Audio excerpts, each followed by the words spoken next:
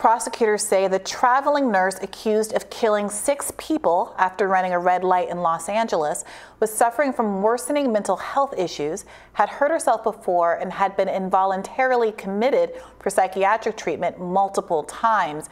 Prosecutors argued in court yesterday that as a result of her mental illness, Nicole Lorraine Linton should be held pretrial without bail. Meanwhile, Linton's defense attorneys are now denying media reports that the nurse had been involved in 14 previous accidents before the August 4th crash, with one attorney calling the allegations, quote, patently false. It was the LA Times who had reported that prosecutors alleged she had been in 13 car crashes, both in and out of California, including a 2020 accident that left 2 cars totaled.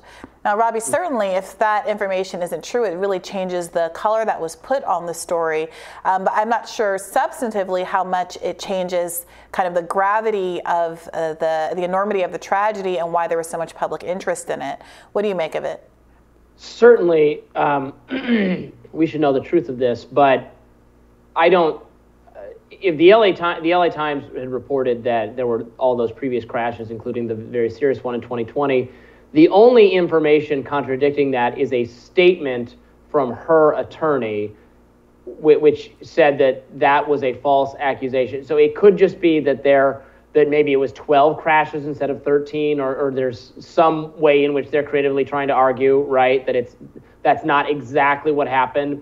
But I'm not seeing any mainstream reporting, any reporting at all, suggesting that that information was wrong. If that information was wrong, that's a huge screw up on the part of the LA Times and whoever reported it initially, and should certainly be corrected. But at this stage, I don't see any reason to actually presume that it's substantively incorrect. What was the reason to believe the LA Times to begin with? It didn't offer any substantiation itself in terms of police records or anything like that to its initial allegation, right? Because it would seem like the LA Times has continued to report on the story. It's reported now on the defense attorney's statement that there weren't these previous incidents, and it would seem that the LA Times would have an investment in pushing back against this with whatever it used to substantiate its initial claim. If it had it, the absence of that pushback to me suggests, yes, a kind of limbo period where I don't know that I would especially believe one or the other at this time. What is also new, though, is more information. This is again from the LA Times about the history of mental health. Quote, the defense has disclosed a number of prior incidents which appear to be increasing in severity, ranging from the defendant jumping on police cars to jumping out of apartment windows. The defense indicates that Linton has been subject to involuntary commitments on several occasions and has hurt herself more than once. I mean, that does kind of square with what we saw, with how fast the car was going, and it was reckless to the extreme. And also, we did have questions at the time. I know we both asked, how did she have a license? How was she able to drive if she had, in fact, been in so many crashes already? And in fact, she should not have a license to drive. If you've been involuntarily committed, I mean, that's what they were saying there. So that means she was forced to be committed to a mental health facility against her will multiple times. That is not a scenario you should not be driving. So I'd like to know if she did actually have a license or what we need to find out more about what her previous interactions with law enforcement or prosecutors were like to, if we were trying to make a determination or some suggestion that they've been too lenient previously to even allow her in a situation to do this. Of course, she could drive without a driver's license. Some people do that. So that's not a guarantee that keeps you at bay. But and it's interesting at the same time. I don't know if you followed at all the very tragic death of Anne Hesh, who's an actress who passed away this week, or I think was taken off life support, or is going to be taken off life support if that hasn't happened already. Yes. Following a really horrific car crash that she had. And she was also someone who'd suffered from serious mental illness. She had acknowledged that. She'd written about it in the past. She'd written a whole book about it. As she crashed her car into 2 different houses, maybe one was her own, and really, I think, burned down the second home. And thankfully, no one other than her was hurt. And this was also in maybe not in the LA area, but in California at least. So happening at virtually the same time. So it not that there's any connection whatsoever between the stories, but just goes to show you the people with serious mental health problems should not be operating vehicles. I mean, Robby, from a civil libertarian perspective, I'm not sure that we want to go down the road of saying everyone who has mental illness should be denied the right to have a license.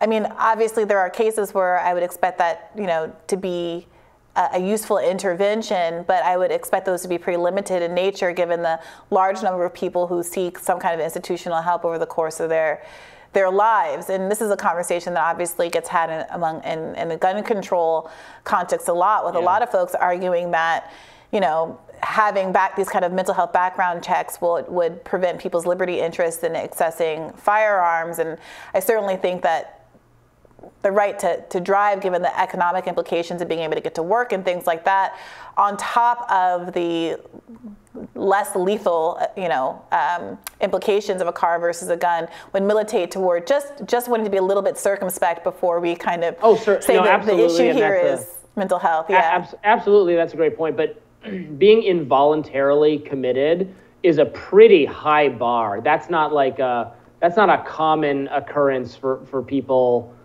Just for your mundane kind of having a mental health issue or something. That's to be against your will, placed in a facility. It is difficult to. This isn't like the early 1900s where you could have any disagreeable person sent off to the asylum and have them lobotomized or something.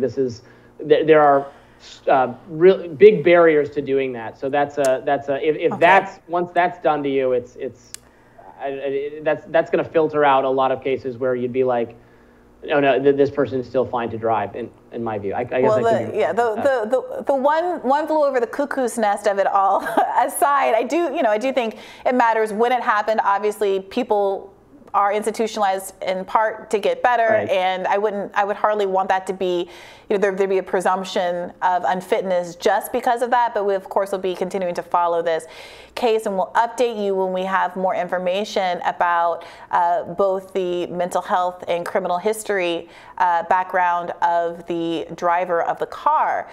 That's all the time we have on that topic, but tomorrow we'll be back with more updates on the Trump Mar-a-Lago saga. And Robby, I am glad that you're feeling better, and perhaps look forward to seeing you in the studio soon. Absolutely, very soon. Thank you so much, Briahna. Be sure to like, share, and subscribe so you never miss any of our content. And for those of you who like to listen while on the go, we're now available anywhere you listen to podcasts. And please catch us on the Plex TV app, which I keep promising I'm going to download and figure out and report back on how you do it. Maybe today is the day. All right, bye, everybody. Bye-bye.